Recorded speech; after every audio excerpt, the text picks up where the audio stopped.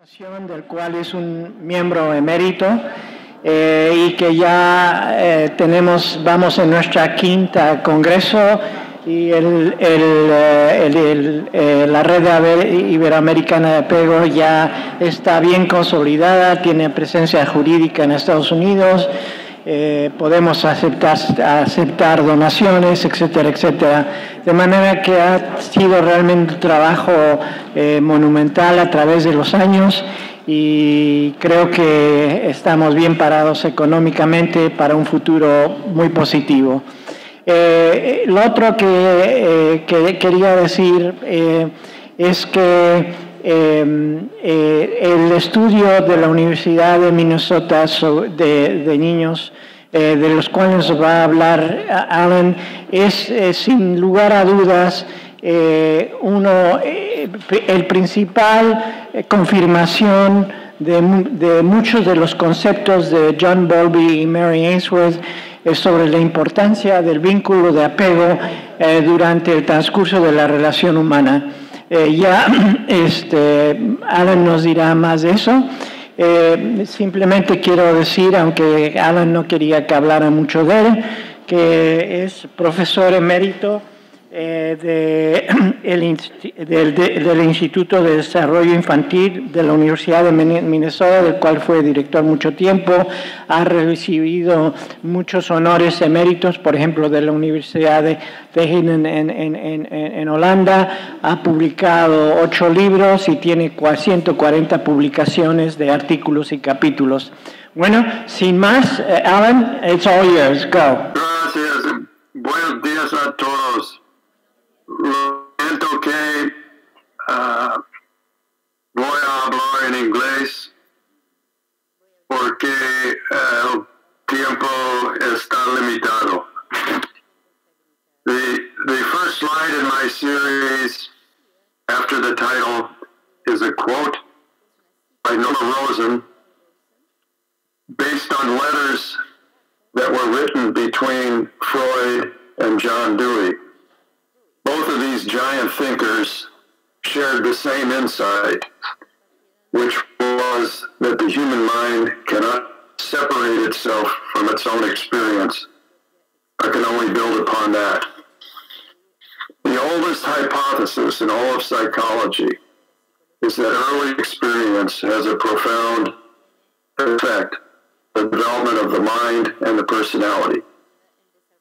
Yet for decades, it was very difficult to verify this hypothesis. Then came Bowlby and his attachment theory. Because Bowlby recognized that the most crucial part of early experience was the confidence children acquire regarding the availability and responsiveness of those who care for them. And Bowlby's colleague Mary Ainsworth showed that this degree of confidence that infants have in their care could be measured.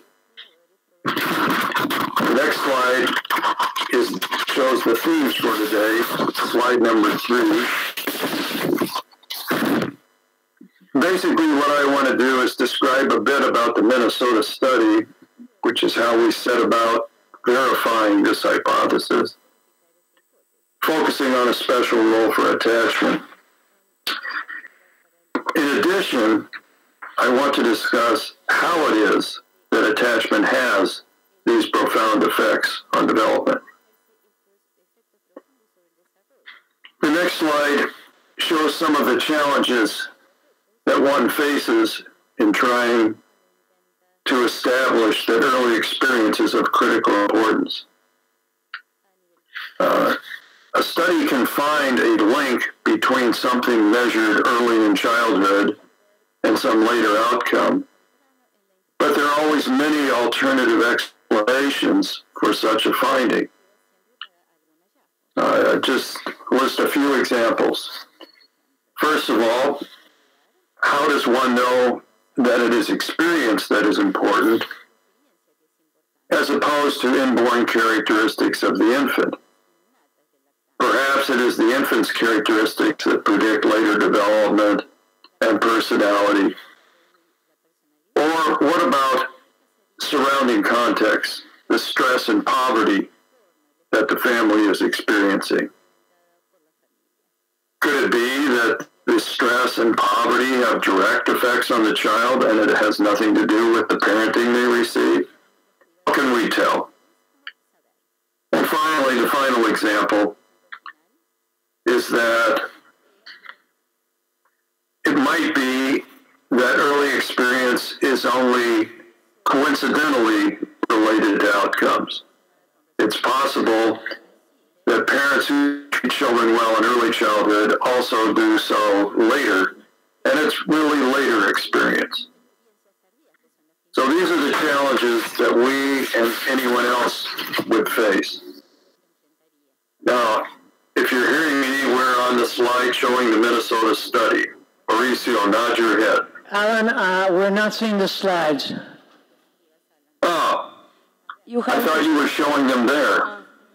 Well, we see you, but we don't see the slides. No, I mean, I thought you, Laura had my slides. I thought you were projecting them. You have to put the three little points at the top of the screen and You share a screen. yes, share screen. Okay, I'll do that. Now I'll have to open the slides. And click on share screen again. Okay, let me get the slides open.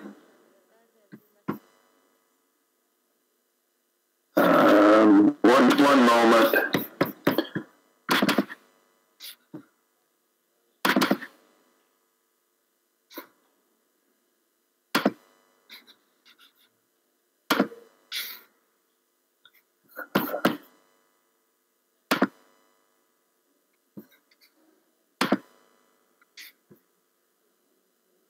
I'm sharing the screen, but I don't see the slides. Put share screen again.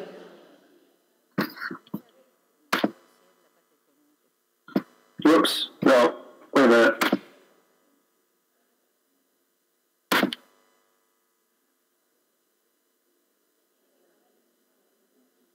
Now, what is that I'm seeing? No. Put the PowerPoint in your computer. The slides. There. Okay, yeah, one second. I'll do, okay. Now we see the slides. Okay, I'm gonna just go where we were. Okay, now how do I get back to where I can see? Oh, you don't need to see me, do you?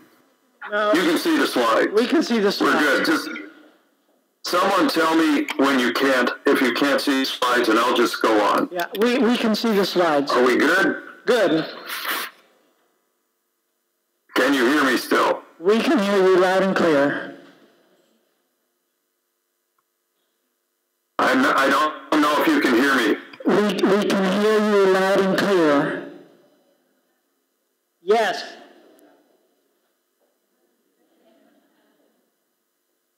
We can hear you.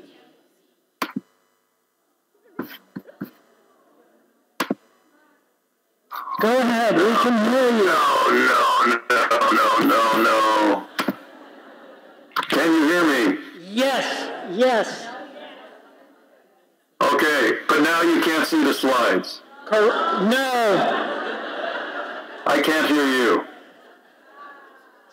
Slides. This is fun. Slides, yes. You know.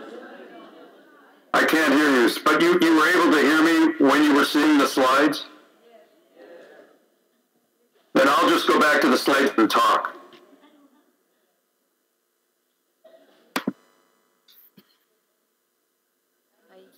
There. Okay. We can see the slides. I'll talk without knowing whether there's anyone there. Yes, we are here. Okay, the way we solve these problems is, first of all, we studied a large group of children who were born in poverty. All of these children were poor. In this way, we relatively controlled for the effects of poverty. Second, we began our evaluations before the children were born.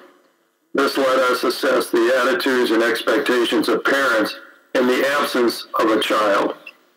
And we study the children from the beginning of their life, starting in the first days of life, so that we could evaluate their inborn characteristics. We study them age by age. In this way, we were allowed to look at whether later experience was as important as early experience, and we found that even controlling for later experience, early experience still predicted outcomes. We had very comprehensive assessments of the children. This was quite important. So we studied their language development, their intelligence, their temperament, their peer relationships, all aspects of their development. This way, we were able to assess these qualities and evaluate whether they were important. As just one example, we found that early attachment and other early care experiences, success at school, we could know that it was an experience that was important because we could control for the parent's intelligence and the child's intelligence, and show that nonetheless early experience predicted school outcomes. We did evaluate the stress and other circumstances of the family, and while these were important, we showed that attachment relationships nonetheless remained important when we took those into account. Okay. A few words about the attachment relationship. I'll be very brief here. I know we're way behind in time. Attachment refers to a relationship between babies and their parents. All babies become attached to those who care for them, even if they're maltreated. But the differences in attachments are differences in quality. We can measure these differences, and we know that they are based in the history of care. We observe these differences in quality by looking at the organization of the child's behavior with respect to the parent. Attachment develops over a series of phases and is consolidated in the second half year of life. There's no such thing as instant attachment, and the reason that our attachment assessments are so powerful is they're summaries of all the experiences the child has with the caregiver throughout the first year of life. Okay, these are the 4 patterns of attachment. You will hear about them in this conference. I'm going to emphasize some general points about secure attachment in contrast to anxious attachment. I won't go into these further right here. What do we mean by being securely attached? We mean that the infant is confident in the availability and responsiveness of the caregiver.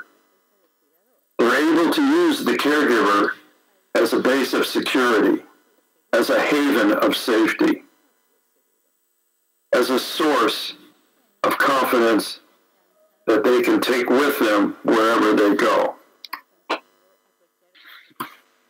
Anxious attachments, in contrast, those infants who develop anxious attachments have doubt or uncertainty regarding the responsiveness of the caregiver. Sense of safety is not secured.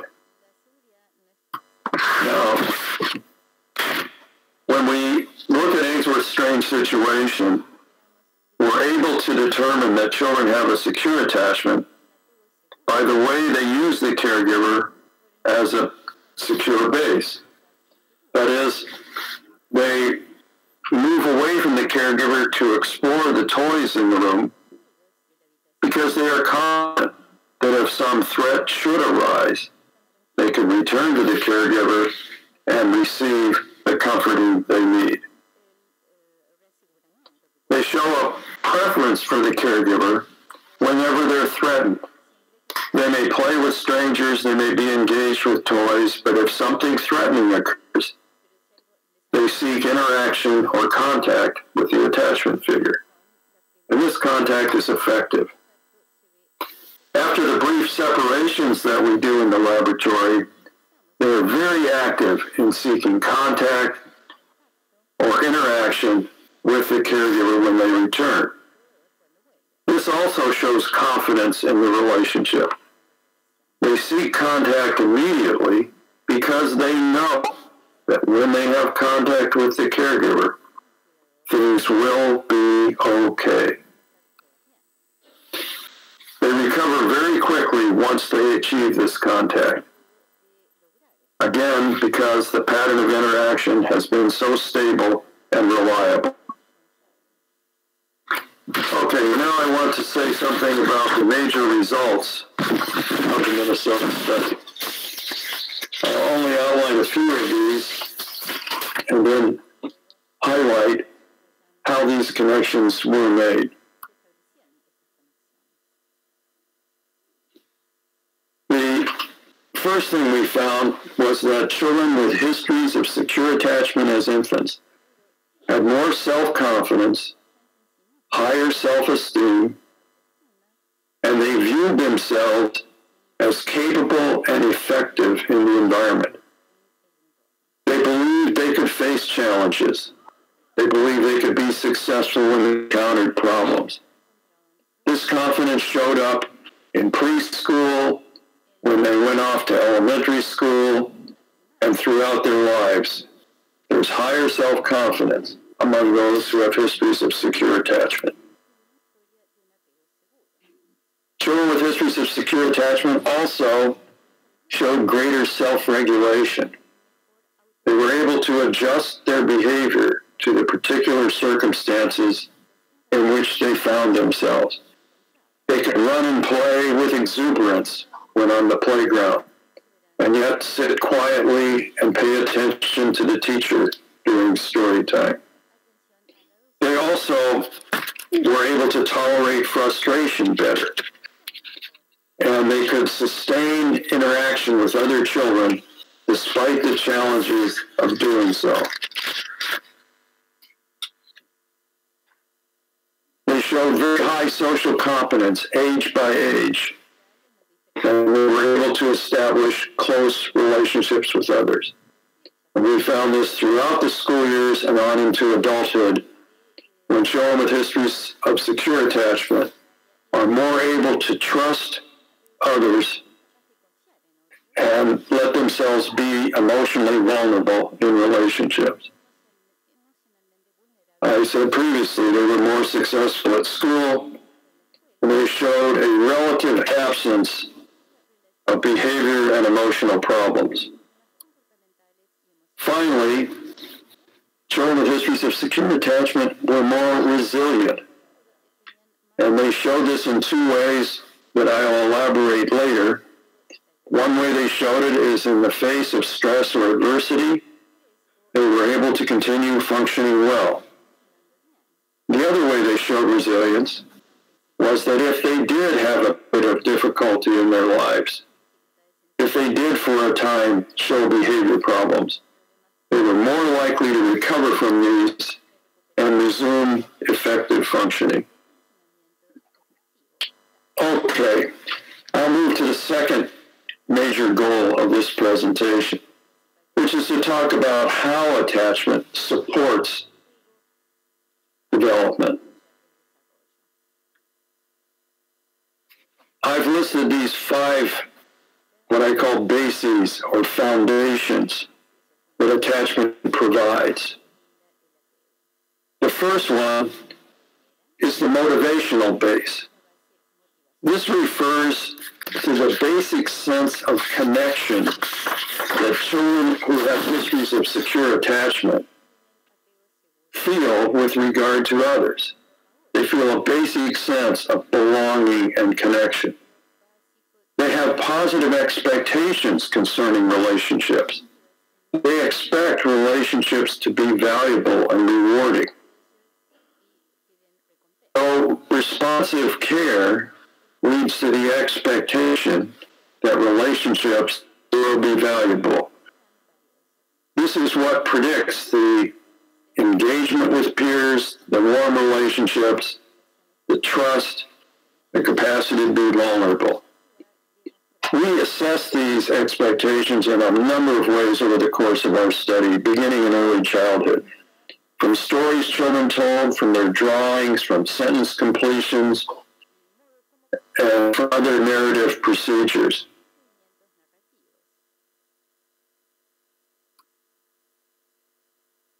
Okay, the second foundation I call the attitudinal base.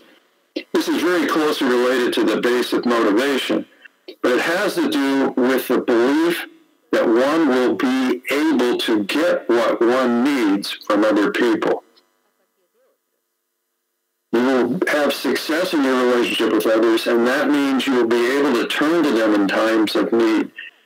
We were able to study this into adulthood.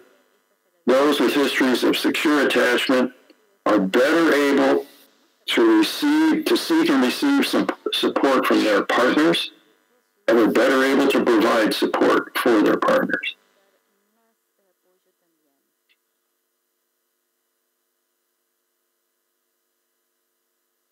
The third base is the instrumental base. This has to do with being able to be competent in the object world, to enjoy playing and discovery, to have an attitude of exploration, to seek experiences, to enjoy new experiences, to enjoy discovery. This all comes from the secure base that the caregiver provides in infancy. Being able to explore out from the caregiver provides the background for competence and effectiveness later. Okay, the fourth one is a very important one and very current today. There's a great deal of emphasis in emotional regulation. And those with histories of secure attachment have a balanced emotional life. They're able to modulate their expressions of emotions, to keep excitation or arousal in moderate levels, to recover after they've been overly aroused.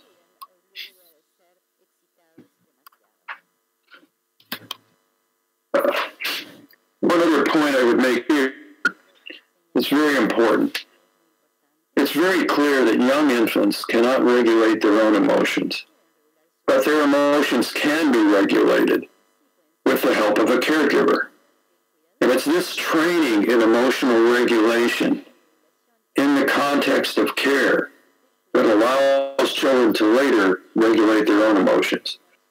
Alan Shore, for example, has written about how this training in emotion regulation actually tunes excitation and inhibitory systems in the brain, leading to this ability to have balance in one's emotional life.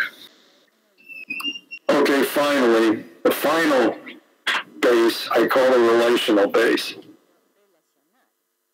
By being in an empathic relationship with a caregiver, children learn to respond to others with empathy.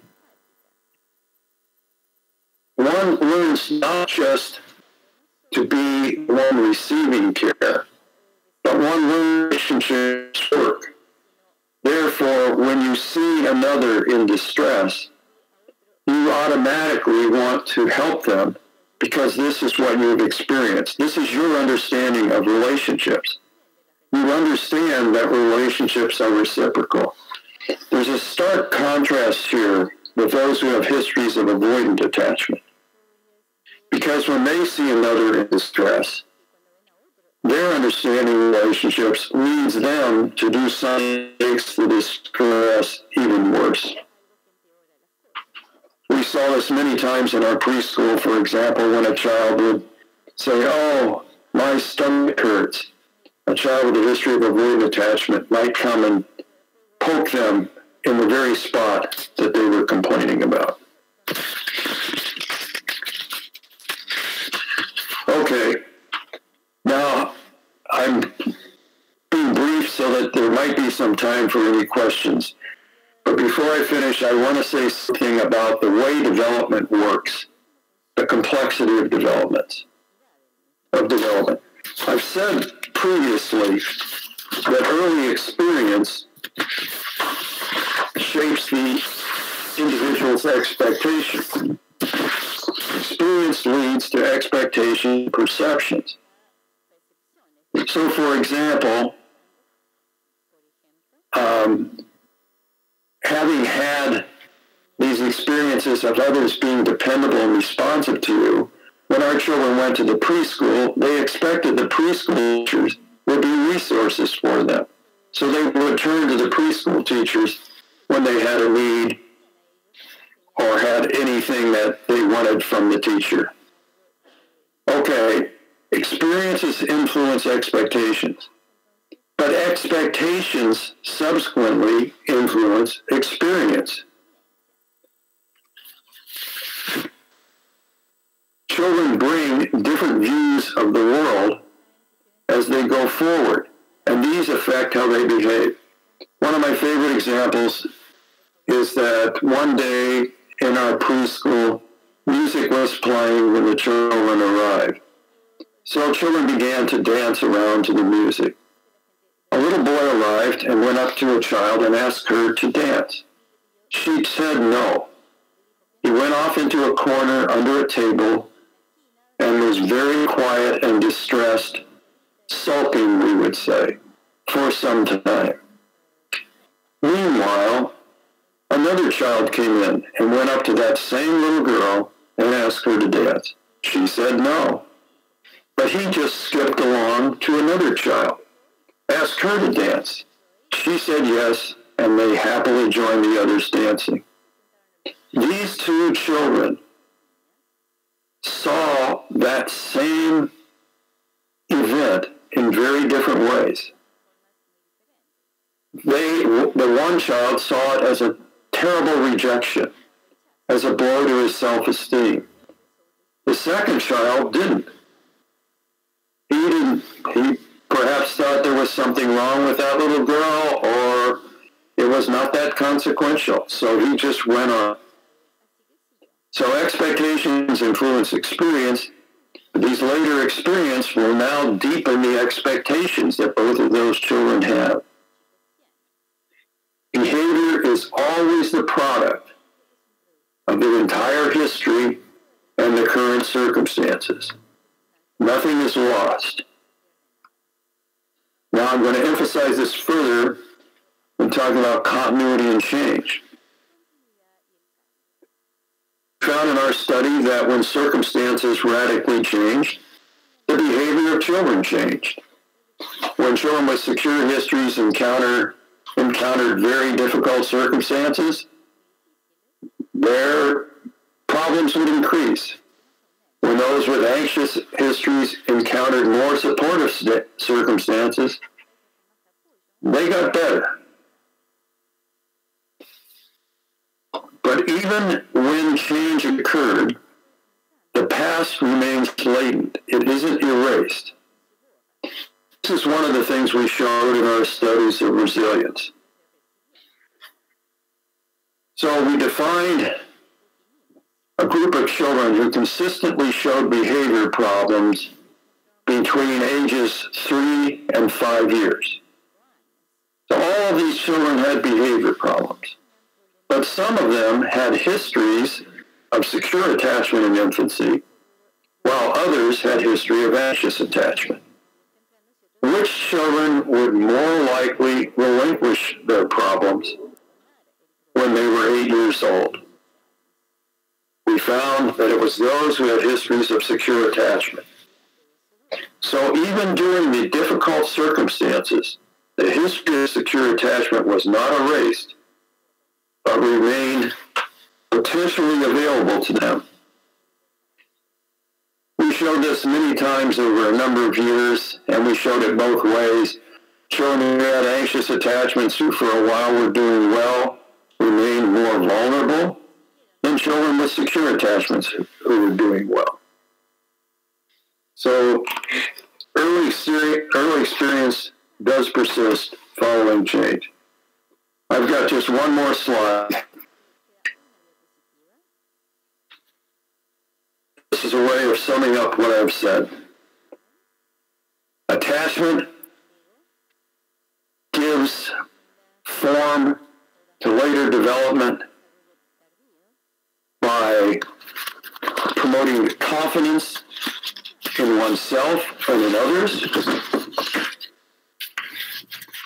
by the belief that you can impact the environment, by the capacity to retain positive expectations, and by the capacity to regulate emotions and function effectively. While there are many influences on development, and we show those in our study, we show that peers were important, we show that stress was important, we show that family circumstances were important. Still, nothing was more important than the early attachment experiences of the child. And now, if it is possible to hear each other, I will be happy to take questions.